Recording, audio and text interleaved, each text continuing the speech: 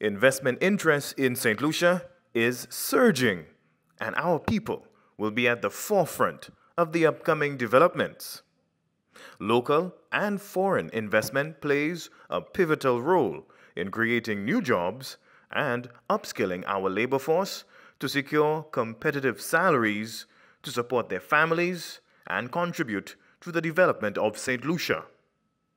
The government is actively pursuing investment projects that will sustainably grow our economy, improve our infrastructure, and provide good-paying jobs for Saint Lucians. Prime Minister Pierre is ensuring negotiations with investors center on the needs of Saint Lucian citizens and the prosperity of our country.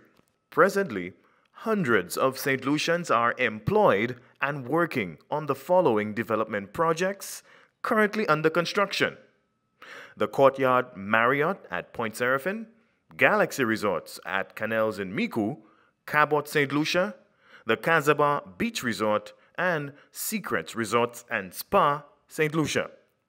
Each of these projects will create new business linkages for local service providers and open the doors to new jobs and careers for our people when they officially open for business in the coming months. In his budget policy address on April 23rd, the Prime Minister announced new measures to build on this momentum. The government will introduce new legislation offering special incentives to attract and facilitate mega investment projects in St. Lucia. Local and foreign companies are investing billions in St. Lucia to scale their operations.